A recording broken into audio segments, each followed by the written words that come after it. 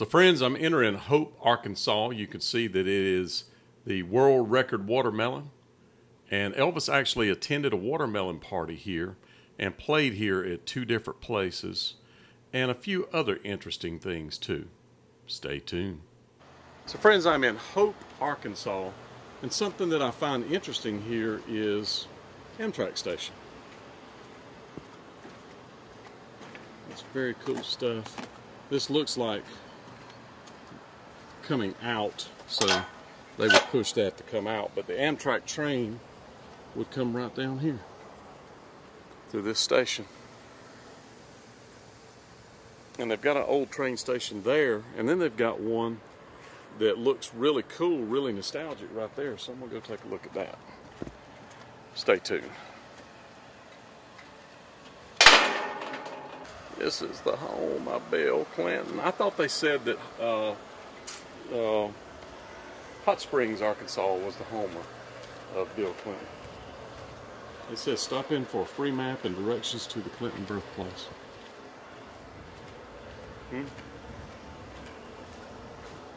So I just want to scoot through here and look, boy, this is old school, friends. I love it.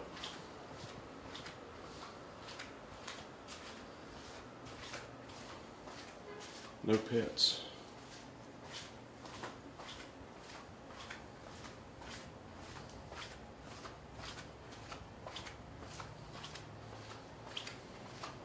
It's old nostalgic stuff. Oh, that's super cool. Look at this.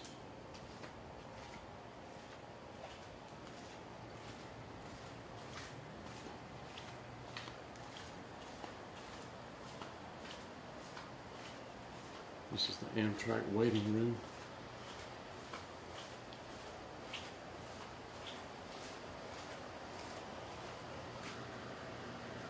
Oh, it's tiny. I'll take a picture in there. We can be able to see with the camera. I'll take a picture so you can see. Yeah. What's happening in there? Other than Hope, little Hope.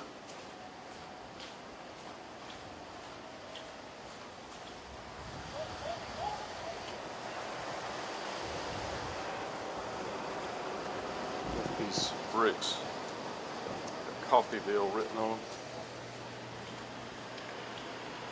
It's a real nostalgic, cool looking place. Look at that old truck over there.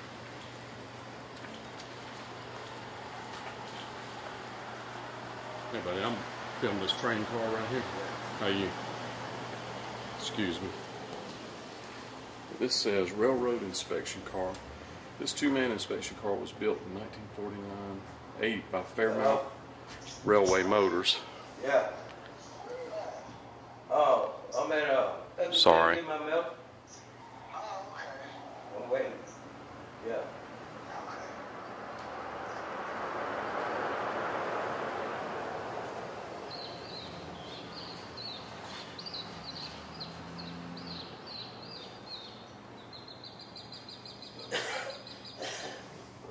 Says this 2-man inspection car was built in 1948 by Fairmount Railway Motors. Signalmen especially relied on this motor car for transportation as they inspected signals, automatic switches, and crossing gates. Known for its lightweight and easy handling on or off the rails, the cars such as this could travel up to 50 miles per hour. Motor cars were phased out of service by the railroads in the late 1970s. And this is on loan. Not really much to it. It's a little tiny thing. And they're saying you could even drive it off the rails.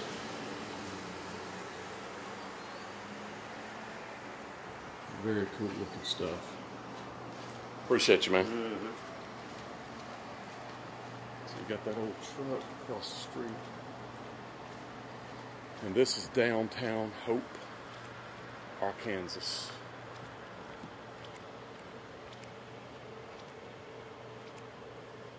So we're going to go to the other side, and this is going to be just this, but I've got other stuff. But look at this old Ford. This is cool.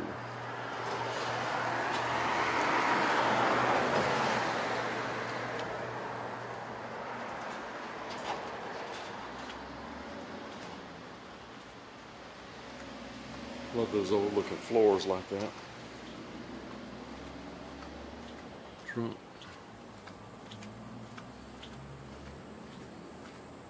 There's just some, that right there is termite damage. If you've ever wondered what termite damage is, that's what it does. They'll get inside and eat. They eat cellulose-based things, which is wood and other stuff. They'll eat foam. But all that is termite damage.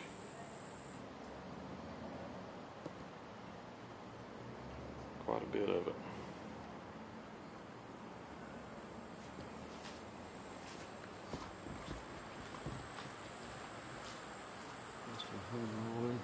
A lot of nostalgic buildings down here. A lot of these cities now, people are coming into the downtown and restoring the buildings, which is really cool. See, that one doesn't even have a roof.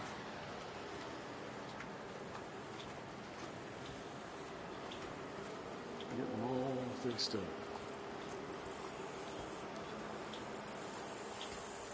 This is appliance repair and sales. Western Auto. It's old school Western Auto, but I think they just do appliances. No, they've got the... Okay, this radio flyer right here, I'm going to tell you a story about this. 1972, my dad went to a Ford dealership to buy a station wagon. We could not afford the full-size wagon. We could only afford a Pinto. They were giving away, if you bought a full-size wagon, you got one of those Town and Country radio flyer wagons with the Ford station wagon. So my dad told him that if he would give us one of those wagons for the Pinto, he'd buy the Pinto, and he did. And that Pinto, by the way, 1972, it was sparkle green, ran hot on the way home that day. That is a true story. 1972. That was purchased in a little town outside of Greenville. What was the name of that town? They got all kinds of stuff in the windows, old school stuff. Bicycles. That's cool. You don't see those things in big cities. I like that small town look.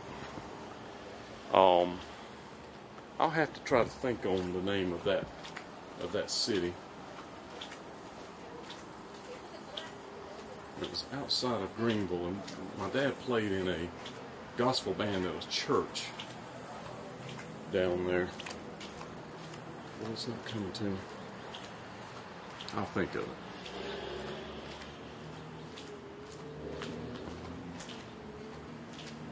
Some old bricks.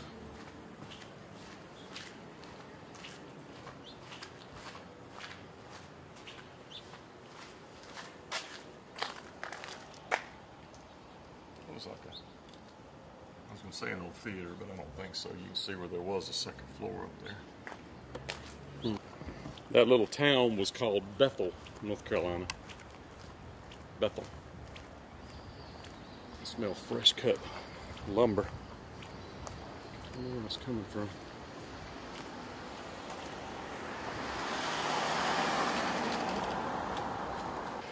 This says, created by the Randolph Rose Collection using the lost wax cast bronze method. These sculptures are titled All Aboard. The group portrays a train conductor calling a woman and her young daughter to catch a train in the 1920s. First settled in 1873, Hope was incorporated in 1875 and was named for the daughter of James M. Lawborough, the land commissioner of Cairo and Fulton Railway Company. Hope Lawborough was born in 1869 and died in 1918 and is buried at Mount Holly Cemetery in Little Rock. Through the generosity of Farmers Bank and Trust, residents and visitors alike will enjoy this dynamic display for years to come. It's pretty cool. It looks fairly new. This is the conductor, and you can see that he's got a stopwatch. Looks like 3 o'clock. And he's saying, all aboard. And then they're running for the train. She's got a little teddy bear. Very cool looking. This reminds me of in Greater Holland, where the Colonel was from, there's a statue very much like this, where in World War II, they were told to flee towards Rotterdam, and the women and children did flee towards Rotterdam and ended up getting killed because of them fleeing. Breda ended up not getting bombed, and the place between the two ended up getting damaged. It really puts me in mind of that, sadly. So friends, I want you to feast your eyes upon the home of President William Jefferson Clinton. Slick Willie, as it were. They are closed because they have them until 4 o'clock. So I'm not going to try to go in, but I just wanted you to see it. This was the birth home of William Jefferson Clinton. Right here. Bill Clinton. Grew up here.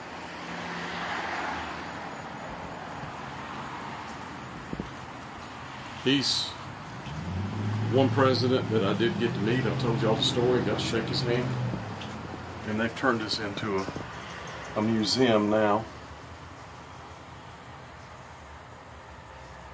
And it shows, well, I'll just shoot a picture in there, because of course it looks nothing like it did when he lived here. That gives you an idea.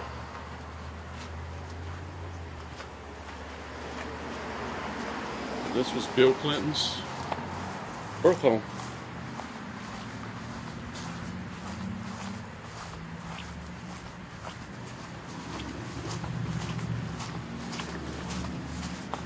Little garage back here.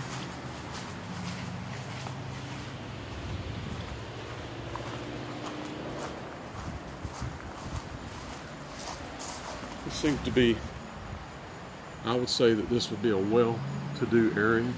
You see the houses are pretty nice. These are not tiny houses.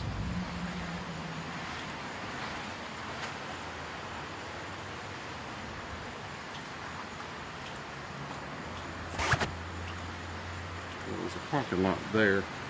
So if you come here, you could park behind the house and walk through. I didn't know that, so I parked up there. It's somebody's driveway.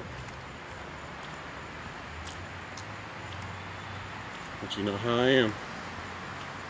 I can figure out a way to get in trouble no matter where I go.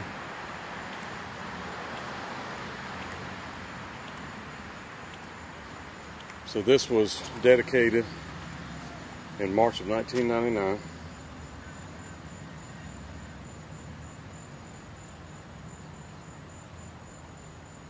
UPS. Let's see what this is over here.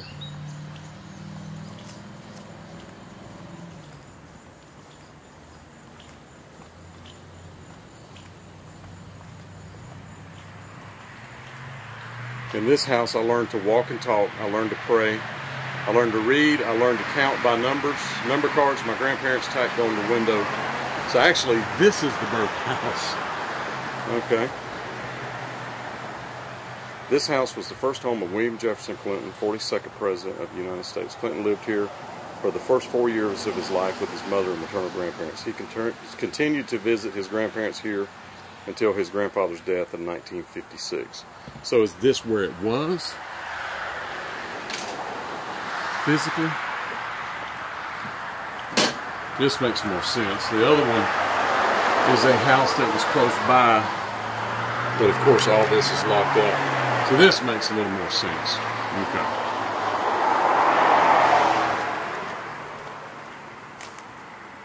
Yes, okay. I can buy that. The other one, I was like, it just seems odd to me.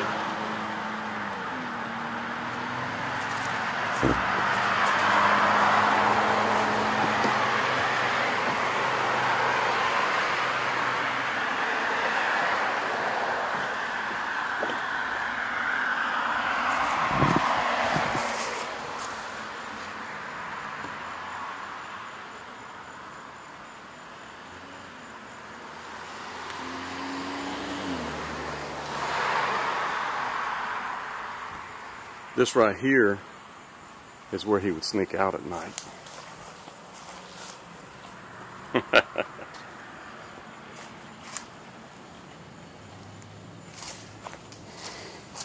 No, he was a baby when he lived here.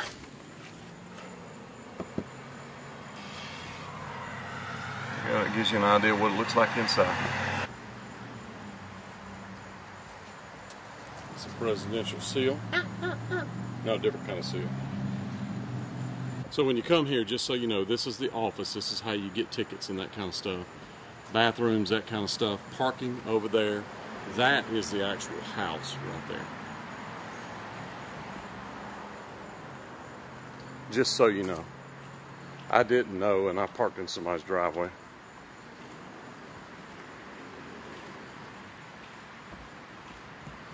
I can tell you when I pull up the places I'm so excited about jumping out and filming. And a lot of times I don't look around very much like I should. I'm just ready to go. So that's the parking lot right there in the way. It's a rough parking lot, good Lord.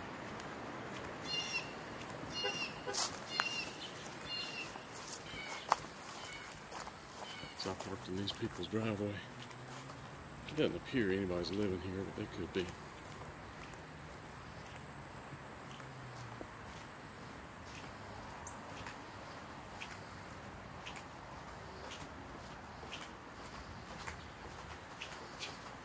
So if you're interested in visiting the birthplace of Bill Clinton, this is where you do it at. And he was right here by the train tracks if the house hadn't been moved. That Amtrack stuff I showed you is right down there. And we are at the corner of West Avenue A and North Elm. You can see that it is right there. So this is City Hall. And upstairs they have a auditorium. It's called Robert Clips Auditorium now. And if you're in the audio world, in like PA speakers and that kind of stuff, you would recognize that name. He invented loudspeakers, or some loudspeakers, not the loudspeaker, but he invented his brand of loudspeakers called Clips.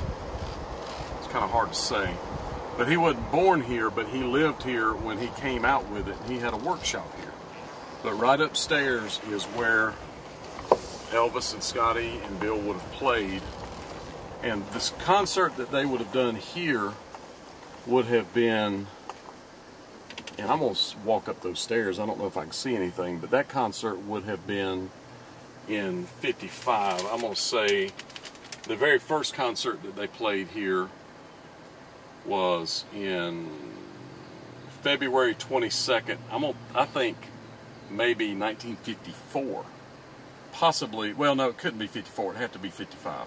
So February 22nd, 1955. So it was really early on.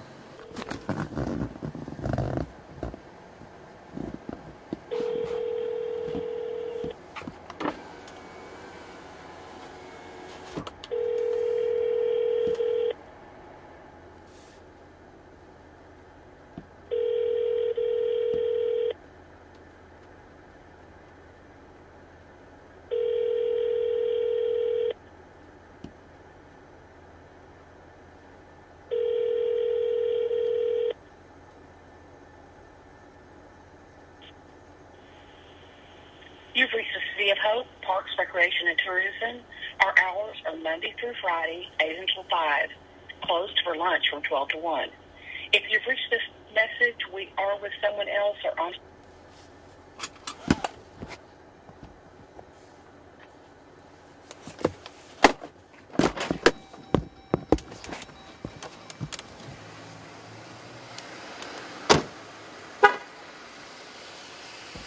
So sadly, I was hoping it was an individual's number, but it was Parks and Rec, and I didn't hear Leslie Knope on the other side, so I don't know that they would come open this for me, but it just depends on if I'm here again. I may ask them if I happen to be here again.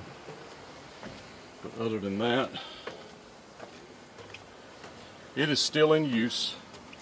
And Robert Clips, which is the founder of the speaker company, this auditorium is dedicated in his name now. And there's wood behind that, so it's blacked out, actually. Daggone it. But the auditorium that they played in, and boy, I am up here, guys. I do not care for it. It was right there. So they played inside this room. Indeed, they did. Whew. Takes my breath to be up here, believe it or not. That metal kind of goes boom, boom, like that a little bit. Makes my heart skip.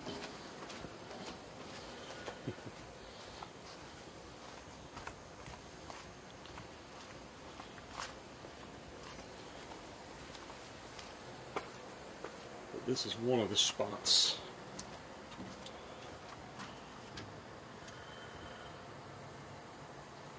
We'll go around to the front.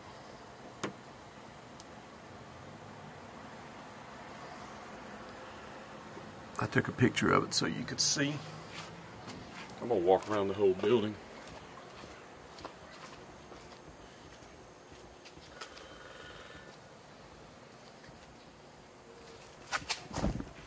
Sounds like woody woodpeckers at work over here.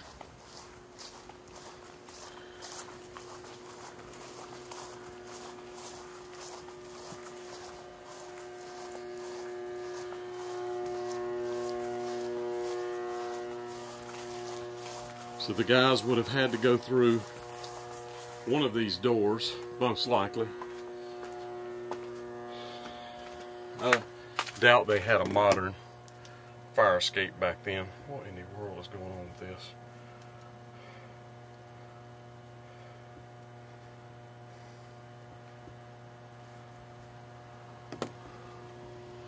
So they could have come through here, and you see there's stairs on either side to go up.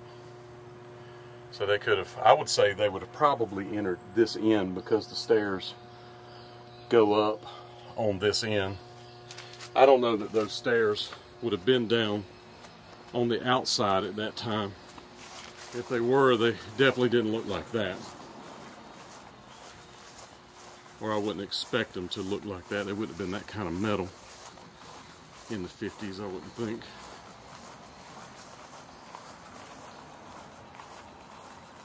But this is the front.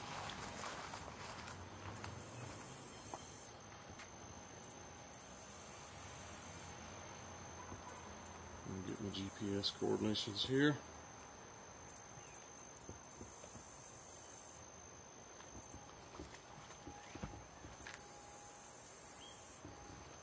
The mosquitoes are trying to took me off.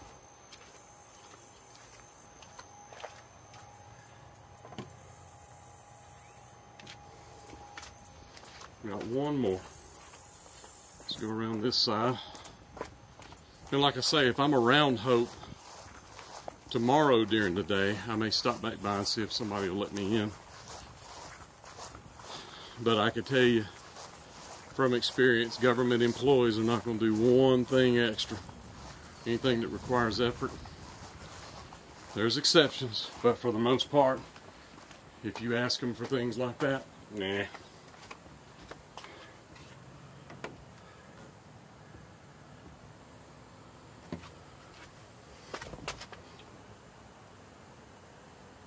Yeah, so the stairs going up are on the far end down there for the auditorium. So I would say most likely they loaded in on that side. But they could have, I would assume that the stage is on this end, they could have loaded in here. And that could be original. I have no way of telling that, but it's possible that they loaded in here. I'll see if I can find an old picture from back here, but it'd be in the back, not likely. But it'd be more likely they went through this door than to go through. They would have had a way to get up and out from the back side, let's just say. That would have been the people watching. This would have been loading in and out, which with guitars and stuff would be a lot of fun. Not really.